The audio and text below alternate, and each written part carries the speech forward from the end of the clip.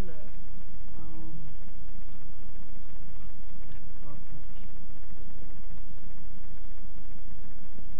Shit's good.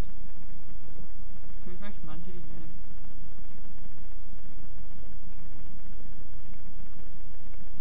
Families. Woo!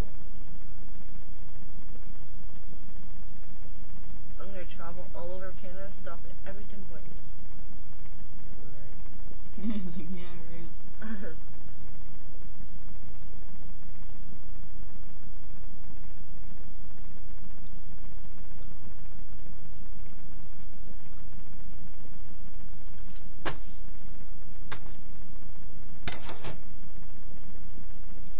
Well, now that I'm done eating, I guess I should get to the joke, eh?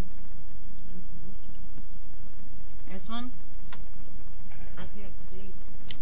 What? You make them half and half screen. I can still. Oh, you can't see. It'll be hard. I don't know how to do it. Pull this over and down like that, and that one up there. Pull it down. What? You know. Oh, this. Oh, okay, that'll work. This is interesting.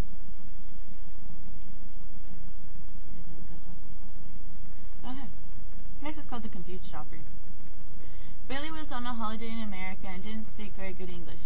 It was his last day and he was heading to the airport to fly home. At first he needed to buy a few things. He ended up going to the store and asking a clerk for some bum. She sits there and thinks for a while, then says, "Oh, you must be gum. Oh, you must mean gum." Then he goes to the fish store and asks if he could get some bucket. The fishman thinks and says, "Oh, I get it. You mean bucket. Bucket of fish." Billy shakes his head yes. And he makes a trip to the pet store and says, "Could I get a cock and spank it?"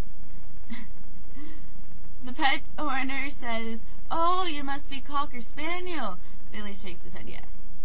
He finally makes it to the airport where he will be catching his flight. When he gets there, he asks this guy, "Could you hold my bum and fuck it?" Well, yeah. Can you hold my bum and fuck it while I get my cock and spank it? Oh, I just couldn't say that last part. That was some funny shit right there. Wow, you can really see how fucking fun this is. Oh, you gotta see this shave job, man. Look, you gotta look.